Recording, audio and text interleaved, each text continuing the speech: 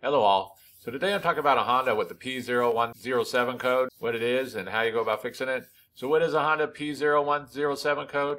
Well, it's a Manifold Absolute Pressure map sensor circuit low voltage. And what does this mean? Well, the onboard computer uses the map sensor to know how much vacuum is inside of the engine, inside of the manifold. And it's seen an error with this, so it had to be troubleshooted to know why. And some of the possible causes, it could be a bad map sensor, there could be a problem in the wiring, the harness where it plugs in could have a problem, or there just could be a vacuum leak. And so the map sensor is usually located right after the throttle body, but it can be located differently, so you have to Google it for your particular Honda.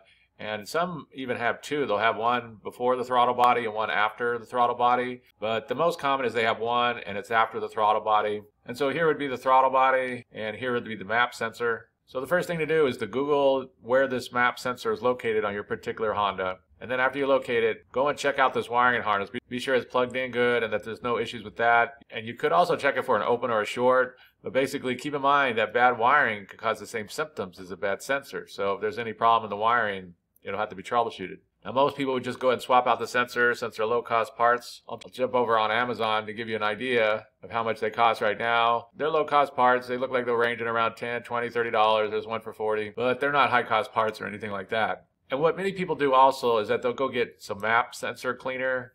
And this is for mass airflow sensors, but they'll use it. You could use this on the map sensor or almost any of these sensors really, but a lot of garages will just have it around because they use it for multiple things. And you can take them apart, you can clean them up quite often, they'll work and you can stick them back in. But they are low-cost parts, so either way, either clean it up and test it out that way or just buy a new one and replace it. So if you've gone through and either tested, cleaned, or replaced this map sensor, and you checked out the harness, you checked out the wiring, that all looks good, there's no issues there, then very likely there's a vacuum leak, which is another common problem with this code. And the thing you want to do with the vacuum leak is you want to go around and check out all these hoses going into the manifold, going into the top of the engine, and look for any leaks. There might be a cracked hose, or there might be a bad connection, or all these hoses going around, they can't have any leaks, or else the manifold will lose pressure, and that sensor will seem like it's bad because there's no pressure in there. Really big leaks can be easy to find, but really small leaks can be hard and can sometimes be problematic. One thing a mechanic would do is they would take a smoke machine,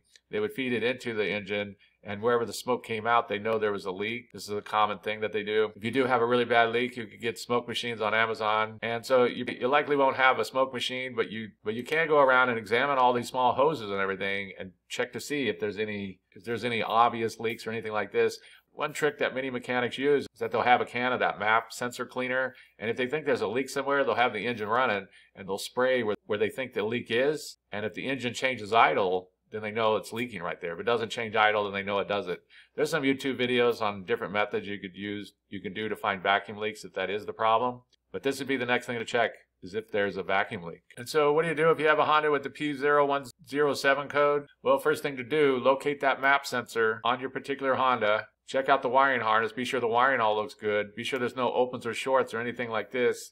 Check for possibly blown fuse since this circuit is usually on a fuse. And once you know the wiring is all good, go ahead and either clean or replace that map sensor. And that usually solves the problem. But if it doesn't solve the problem, then you have to start looking for a vacuum leak, because very likely does have a vacuum leak at that point. And that's the next common cause for a Honda with the P0107 code. And so that's basically it. I just wanted to give a real quick brief overview of how you go about fixing a Honda with the P0107 code. If you have anything to add, please comment down below. If you have any questions, ask me. I'll try to answer them. If this video helps you, please click like, please click subscribe, and have a good day.